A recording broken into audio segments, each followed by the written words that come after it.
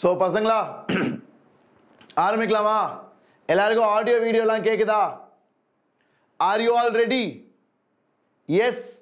So பசங்களா உங்க எல்லாருக்கும் ஆடியோ வீடியோலாம் தெளிவா கேட்டா chatல ஒரு AD square ஒரு ஃபயரை போடுங்க. அதுக்கு அப்புறம் நாம ஆரம்பிக்கலாம். So நான் ஃபர்ஸ்ட் என்ன சொல்லி தர போறேன்னா மேக்கிங் ஆஃப் a scientist கடகடன்னு முடிச்சிடலாம். அப்புறம் டைம் இருந்தா ரீடிங் காம்ப்ரிஹென்ஷன் பார்க்கலாம். ரீடிங் காம்ப்ரிஹென்ஷன் கொஞ்சம் ஈஸி தான். I will teach you how to handle it. So முதலாவது நம்ம மேக்கிங் ஆஃப் a scientist பார்க்கலாம். So மேக்கிங் ஆஃப் a scientistல எவ்வளவு கேரக்டர்ஸ் இருக்காங்க? There are 4 main characters. யார் யாரு? First Richard Ebright. He is the main character. He is a scientist. So அவரோட life story தான். It's a true story பசங்களா. சரியா? So Richard Ebright வந்து ஒரு scientist. It's a true story. He is really a molecular biologist. Okay? So அவரை பத்தி தான் நம்ம படிக்க போறோம். அவர் அம்மா ஒரு இம்பார்ட்டன்ட் கேரக்டர். அப்புறம் doctor Friedrich Urquhart. Okay? Urquhart. You can pronounce it however you want. Okay? So Dr. Frederick Urquhart and James R. Wong. James R. Wong தான் Richard Ebright ஓட roommate, college mate. Okay வா? So James R. Wong வந்து Richard Ebright ஓட college mate. அவரு கூட தான் he publishes a paper, a research paper on the life of cell. Okay? இது வந்து it was published in proceedings of the National Academy of Science. அது வந்து அவ்வளோ ஈஸி கிடையாது. Okay, Richard Ebright at the age of 22, at just 22, he published a paper, research paper. He published a research paper on the National Academy of Science or the proceedings. It is not easy பசங்களா. Okay, ஏன் பார்த்தீங்கன்னா it is equivalent to playing in the big leagues. For example, இந்தியால IPL விளையாடுறதுக்கு சமம் 15 வயசுல. இந்தியால 15 வயசுல IPL விளையாடினா எப்படி சொல்லுவாங்க? வேற லெவல்ரா இவன் 15 வயசுல IPL போயிட்டான். அந்த மாதிரி 22 வயசுல he wrote a paper that got published in the proceedings of the National Academy of Science. ரொம்ப முக்கியம்.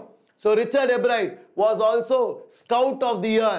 எல்லாருக்கும் Scout and Guide தெரியும்ல? எல்லாருக்கும் Scout and Guide தெரியும்ல? So அது மாதிரி Richard Ebright was Scout of the Year. அந்த மாதிரி he has won awards. ஓகேவா? So அவர் பப்ளிஷ் பண்ணது வந்து ஒரு பெரிய achievement. It is as good as representing a big league team at just 15 years. இல்லனா it is as good as hitting your first home run. Home run na baseball la ball அடிச்சா stadium வெளியே விட்டு போகும்ல, அதுக்கு பேர் தான் home run சொல்லுவாங்க. So பேஸ்பால்ல first home run அடிக்கிறப்போ என்ன ஃபீல் இருக்குமோ அந்த மாதிரி. ஓகே, ஸோ இவர் வளர்ந்தது வந்து he grew up in Reading, Pennsylvania. Okay, so reading வந்து அந்த டவுனோட பேரு. அப்புறம் பென்சில்வேனியா தான் அந்த ஸ்டேட். ஓகேவா? he grew up there. அந்த இடம் தான் அவர் வளர்ந்த இடம். ஸோ அவர் வளர்றப்போ சின்ன வயசுல அவர் வந்து நிறைய ஃப்ரெண்ட்ஸ் இல்லை. ஸோ அவர் வந்து he could not play baseball or football. rather அவர் என்ன பண்ணாரு? he started collecting butterflies. இல்லையா? ஸோ அவர் வந்து என்ன பண்றாரு? he started collecting butterflies. So butterflies தான் அவரோட ஹாபி. இல்லையா? அப்புறம் பட்டர்ஃப்ளைஸ் அடுத்தது வேற என்ன கலெக்ட் பண்ணாரு? he collected rocks, he collected fossils, he collected coins. கரெக்டா? ஸோ மெயினா பட்டர்ஃப்ளைஸ். அதை தவிர்த்து he also collected rocks, fossils and coins. இல்லையா? and நைட்ல he likes to look at the stars. he was also an astronomer. அந்த மாதிரி அவங்க அம்மா அவரை என்கரேஜ் பண்ணி வளர்த்தாங்க. ஸோ அவங்க அம்மா character is very very good. ஏன்னா அவங்க அம்மா தான் அவரை என்கரேஜ் பண்றாங்க, அவருக்கு எல்லாம் வாங்கி தராங்க. Telescope, microscope, camera, mounting devices and many more other things which he wanted to develop his curious mind. இல்லையா? ஸோ அவங்க அம்மா வந்து ஒரு பெரிய சப்போர்ட், ஒரு பெரிய என்கரேஜ்மெண்ட் ஃபார் ரிச்சர்ட் எப்ரைட். இல்லையா? ஸோ மதர்ஸ் என்கரேஜ்மெண்ட் ரொம்ப முக்கியம் பசங்களா, அதை மறந்துடாதீங்க. Richards mothers role was massive in his life. கரெக்டா? அண்ட் ரிச்சர்டுக்கு வந்து சின்ன வயசுலேருந்தே ரொம்ப கியூரியஸான மைண்ட். சின்ன வயசுலேருந்து அவர் ரொம்ப கியூரியஸ், நிறையா எல்லாமே ஆராய்ச்சி பண்ணி ட்ரை பண்ணுவார். he tries to understand, research things and get to know them. இல்லையா? ஸோ அதான் ரிச்சர்ட் எப்ரைட்டோட குவாலிட்டி சின்ன வயசுலேருந்தே. ஸோ அவங்க அம்மா தான் நிறைய டைம் அவரோட செலவு பண்ணுறாங்க. his mom spends a lot of time with him. Okay, so ஏன்னு பார்த்தீங்கன்னா அவரோட அப்பா வந்து ரிச்சர்ட் 3rd ஸ்டாண்டர்ட் படிக்கிறப்போ இறந்துறாரு. So Richard எப்ரைட்ஸ் father dies when he is around 3rd grade. So அதனால தான் அவங்க அம்மா தான் அவனுக்கு எல்லாமே.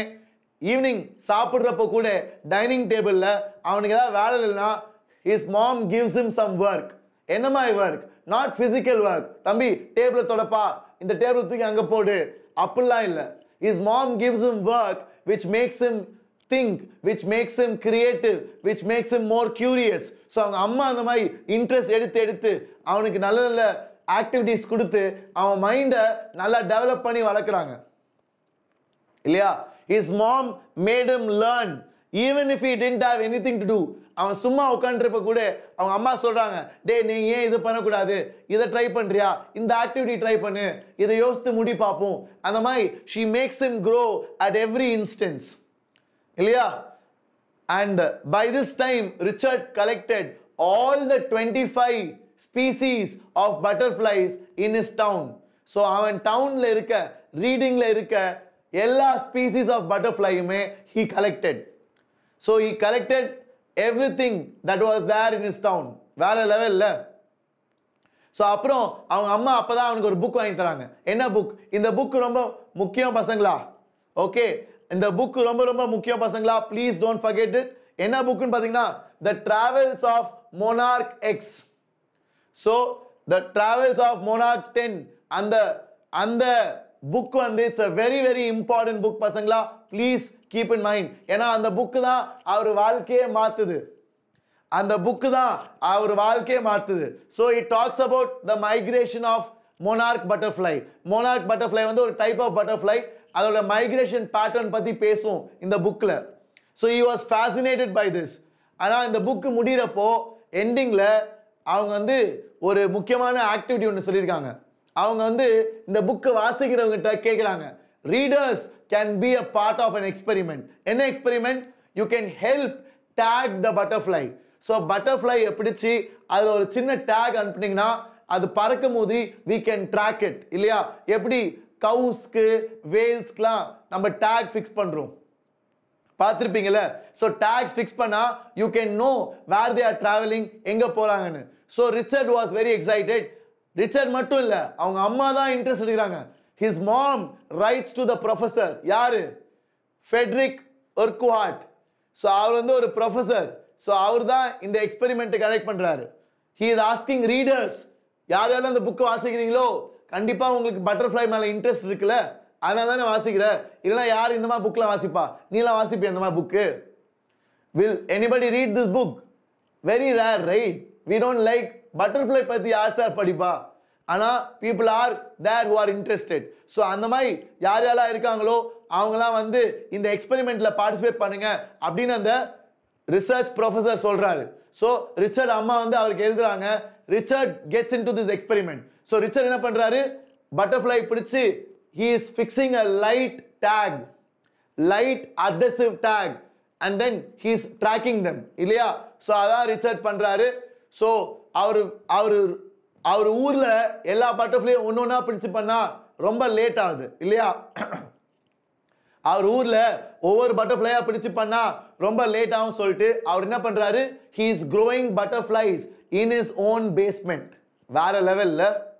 look at the dedication, look at how aggressive he is. ஒன்று ஒன்றா பிடிச்சி பண்ணால் டைம் ஆயிரும் சொல்லி he is growing the butterfly in his own basement. He takes the female, he cultures them and he grows them. He creates an environment for growth. என்னமாய் எந்த ஸ்டேஜ்லேருந்து? he collects them right from the egg, அப்புறம் pupa, then caterpillar and then butterfly, adult butterfly. அந்த எல்லா ஸ்டேஜுமே he covers it, he helps them grow. அந்த மாதிரி he was doing it for several years. So several years அவரு பண்ணிருக்காரு நிறைய monarch butterfly he has grown and tag பண்ணி he has sent it out. So இந்த மாதிரி butterfly வளர்த்து tag fix பண்ணி அனுப்பிடுவாரு இல்லையா? So that is what they are telling here.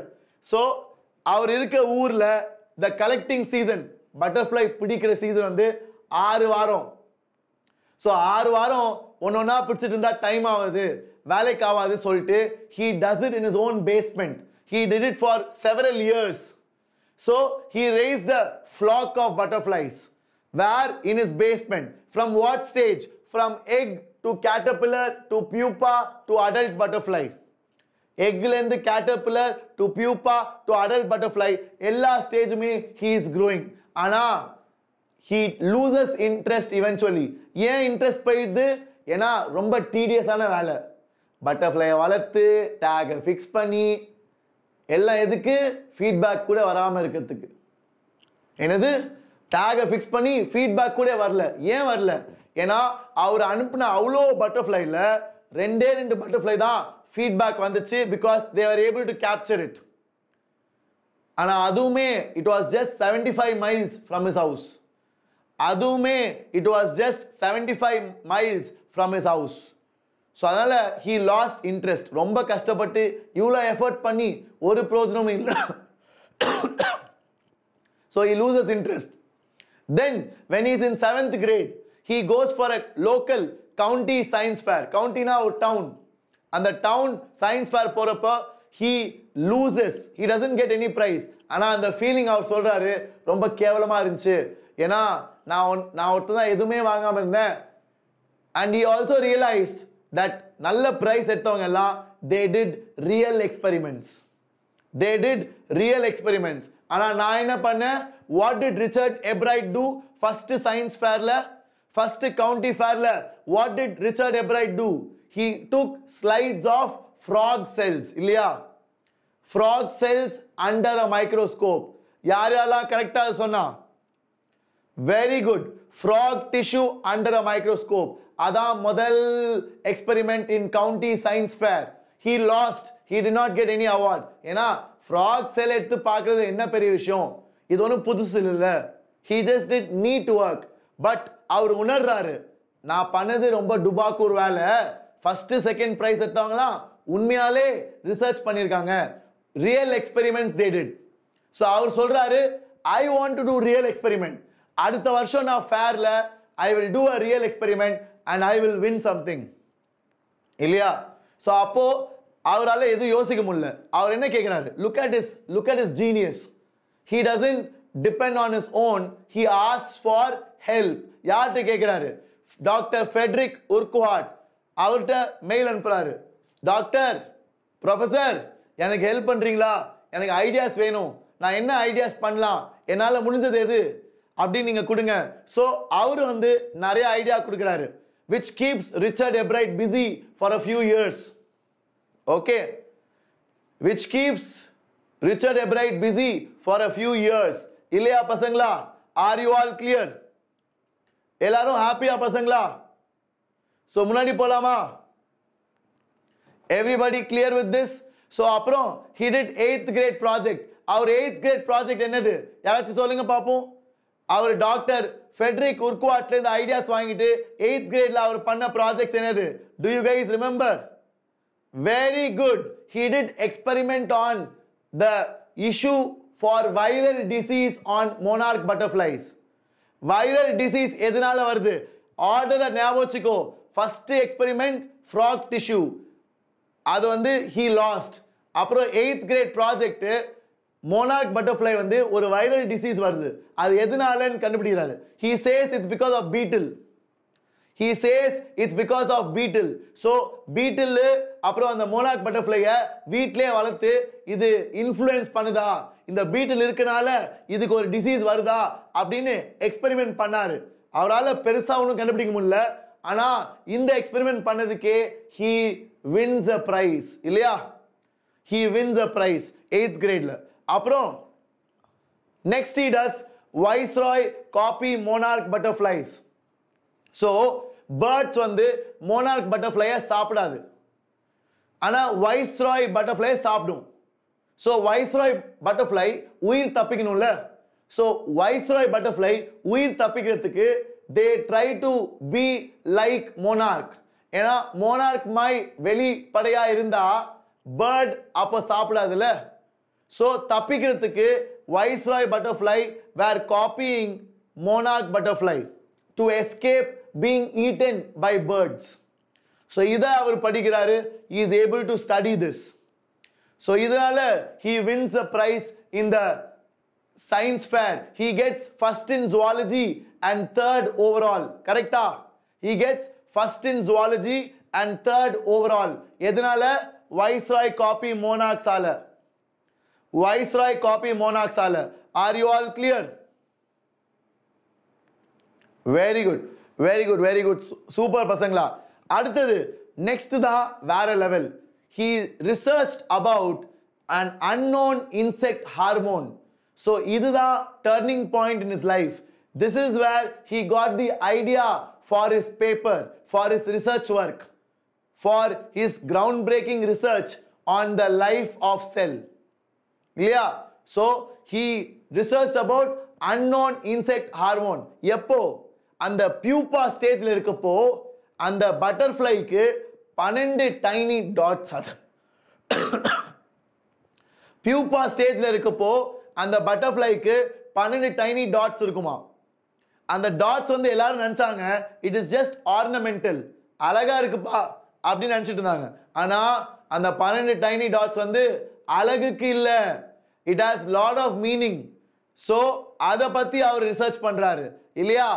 அந்த 12 dotsல ஏதோ விஷயம் இருக்கு அப்படினு he is researching on that. கரெக்ட்டா பசங்களா?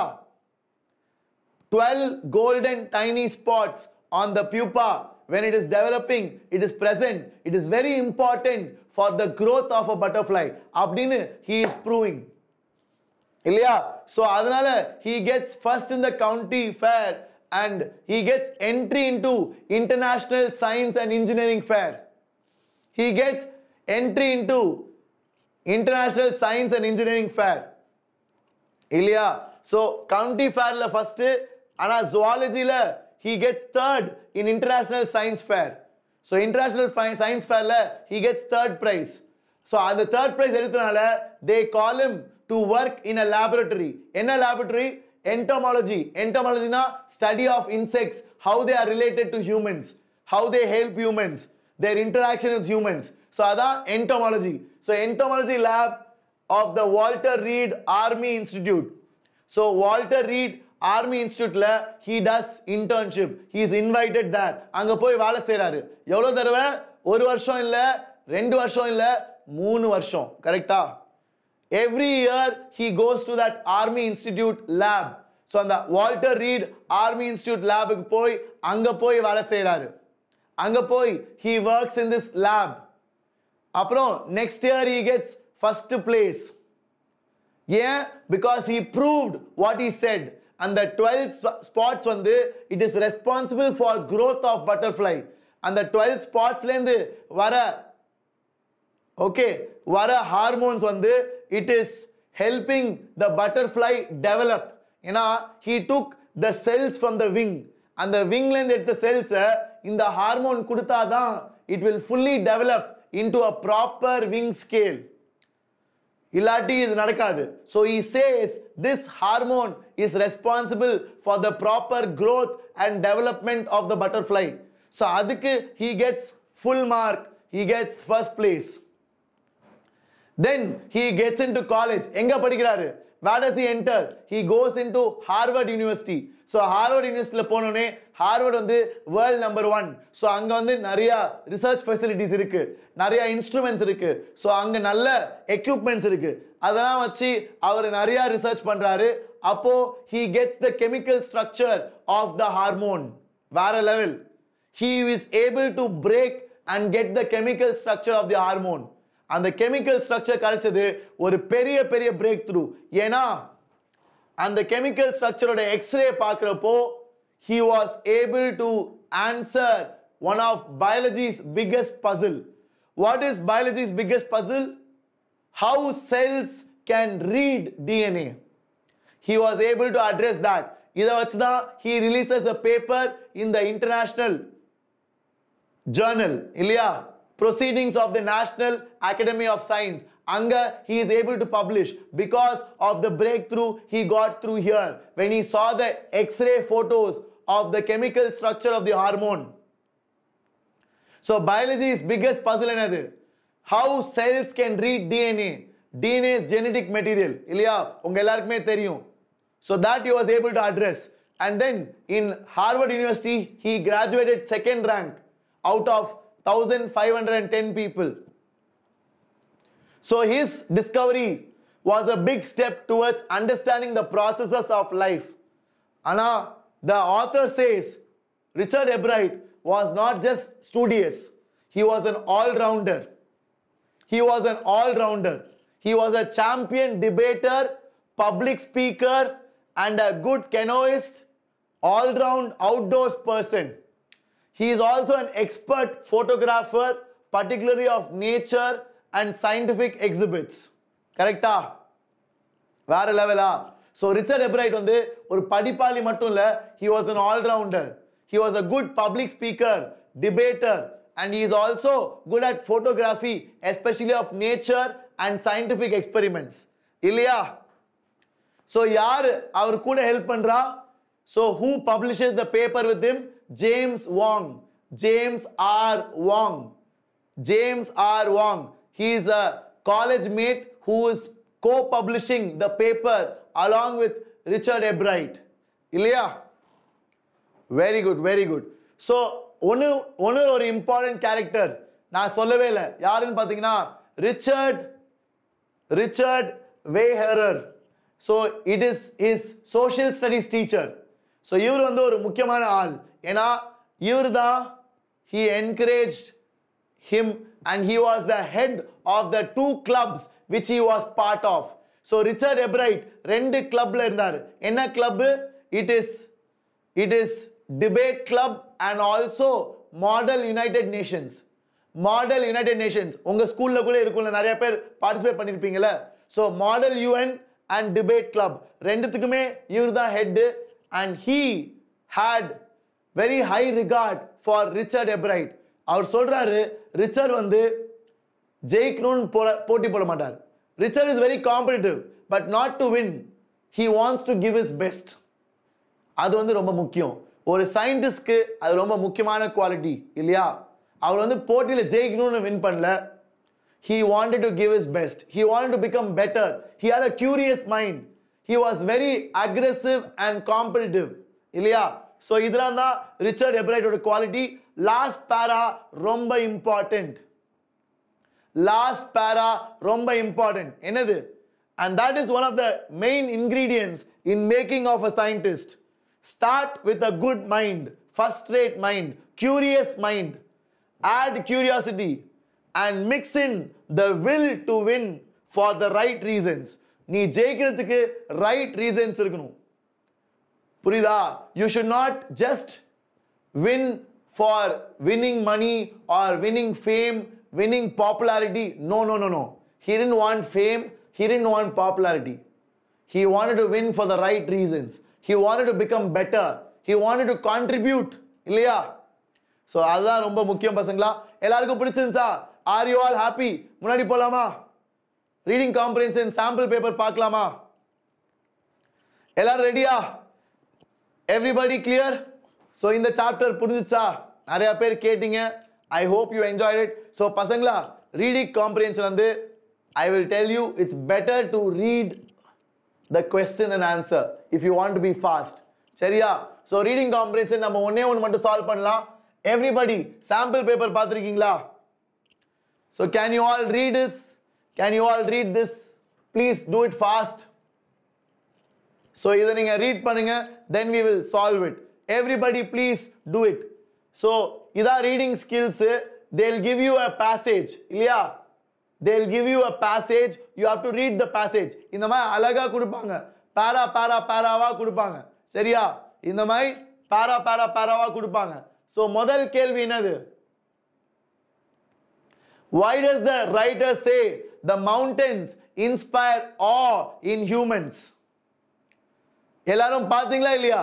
சோ நீங்க போய் டைரக்டா para 1 வாஸ்து ஆன்சர் பண்ணலாம். ஓகே, நீங்க போய் டைரக்டா para 1 பார்த்து ஆன்சர் பண்ணலாம். So this is from para 1. so para 1 போய் வாசி. so வாசிக்கிறப்ப என்ன தெரியும்? It is option B.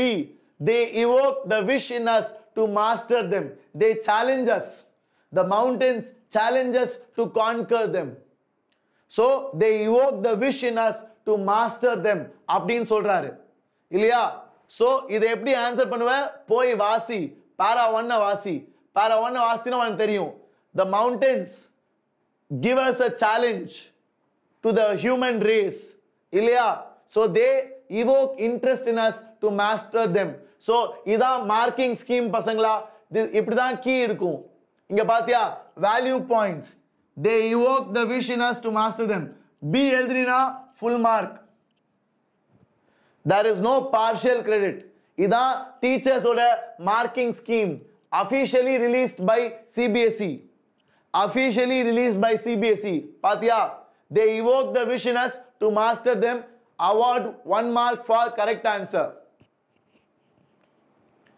are you all clear? அடுத்தது ரெண்டாவது கேள்வி ட்ரை பண்றீங்களா? எல்லாரும் ப்ளீஸ் ட்ரை இட் அவுட் பசங்களா. ஒரே ஒரு பாரா மட்டும் பாப்போம், ஃபுல்லாலாம் நம்ம பார்க்க போறது இல்ல. what is the answer for this? everybody please let me know. quick time இல்ல. everybody please try to be fast. I want you guys to be quick.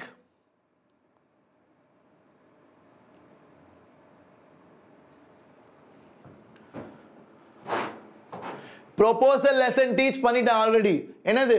the more incredible the mountains, the greater the thrill.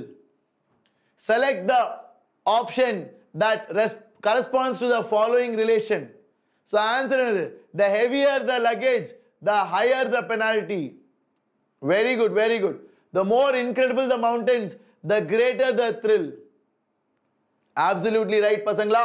so answer வந்து ரெண்டாவது கேள்விக்கு the answer is option D. நீங்க எல்லாம் சொன்ன மாதிரி. so the heavier the luggage, the more is penalty. higher the mountain, incredible the mountain, greater is the thrill. so இந்த relation எந்த ஆப்ஷனுக்கு வருது? இந்த ரிலேஷன் எந்த ஆப்ஷனுக்கு வருது? higher lower தப்பு, more lesser தப்பு, smaller bigger தப்பு. so option D தான் right answer. very easy, it is so simple. அடுத்த கேள்வி, please try to solve it.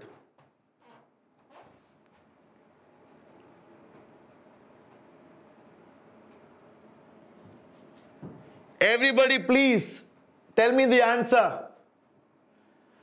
he is telling with conviction. exactly what is the answer for the next one? it is conviction. yeah, he tells it surely. the mountain climbing is undoubtedly, ஒரு சந்தேகமே இல்லாம it is one of the most popular adventure sports. okay, so he tells it with conviction. சந்தேகமே இல்லாம. ஓகேவா? next one, complete the following with the phrase from para 1. எல்லாரும் para 1 எடுத்து பாருங்க. எல்லாரும் para 1 எடுத்து பாருங்க. please tell it fast. I want you all to be quick. para 1 ல என்ன வந்திருக்கு? proposal lesson. Shanmugam, I already took it. போய் பாரு, காலையில எடுத்தேன் அந்த வீடியோ, போய் பாரு. hard to put it in words. best experience rather than described. so para 1 ல என்ன வருது? para 1 ல hard to put it in words. so hard to put in words na சொல்றது கஷ்டம், எக்ஸ்பீரியன்ஸ் பண்ணதான் தெரியும். சொல்றது கஷ்டம், எக்ஸ்பீரியன்ஸ் பண்ணாதான் தெரியும். that is what he has given here. இல்லையா? are you all clear பசங்களா? so that's about it. so அதான் சொல்றேன்ல, நீ क्वेश्चन வாஸ்து போய் அந்த பாராவை ரீட் பண்ணாலே போதும். ஓகே, क्वेश्चन வாஸ்து அதுக்குரிய பாராவை ரீட் பண்ணாலே உனக்கே ஆன்சர் தெரிய வந்துரும். புரியுதா? I hope all of you are clear, my dear boys and girls. அடுத்ததுக்கு போலாமா? The writer compares training to penance. Then comes the penance of the rigorous training. State one point of similarity between training and penance. What is the similarity between training and penance? Solunga.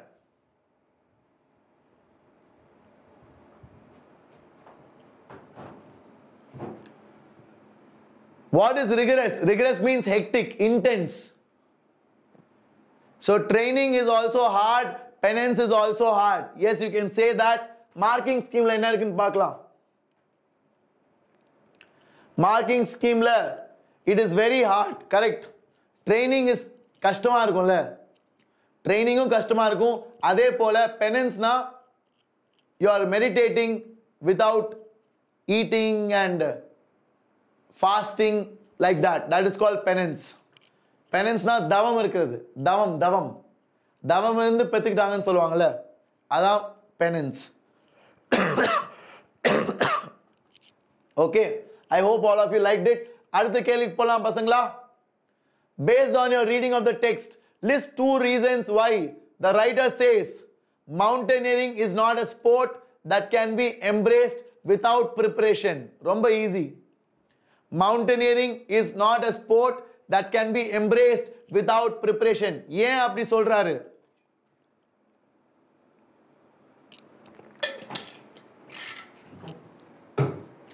Very good.